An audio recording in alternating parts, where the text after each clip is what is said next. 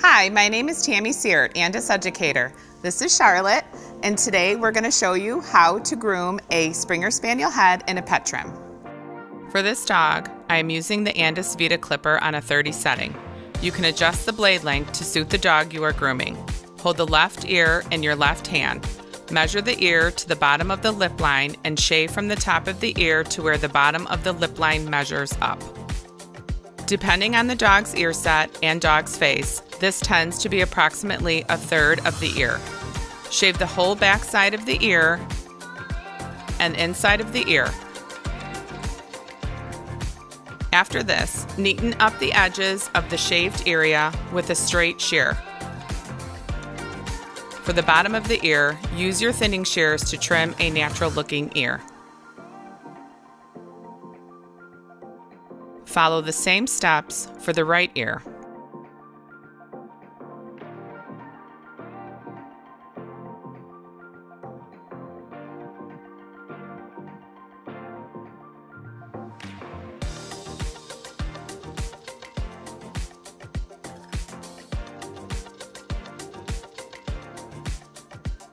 Flip the left ear back, and using the Andis Vita on a 10 setting, I shave from the outside of the ear to the outside corner of the eye.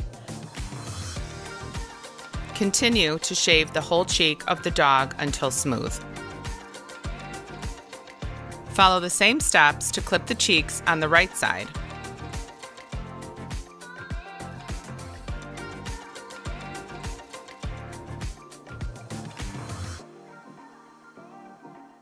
Next, I shave under the eye and down the nose, removing the whiskers. Springer Spaniels are not supposed to have a defined stop, so be careful not to dig that out with the clipper. Use a soft touch as to not make a defined, hard line. Picking up the dog's head, find the breastbone. I start by clipping about 2 finger widths above this bone.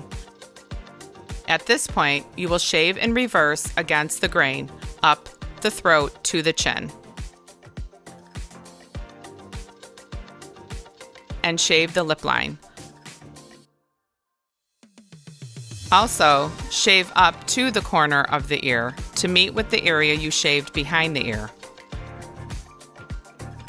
Once the face and the ears are shaved, I use my fingers to remove the hair in the stop. This will leave a more natural look.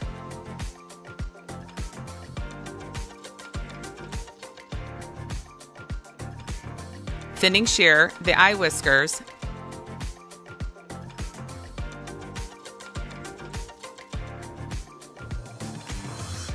and card the top skull.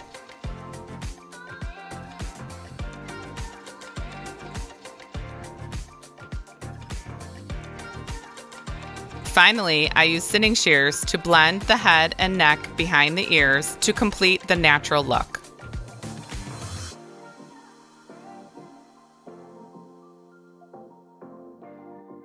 Thank you for joining us. To learn more, check out other videos across andis.com.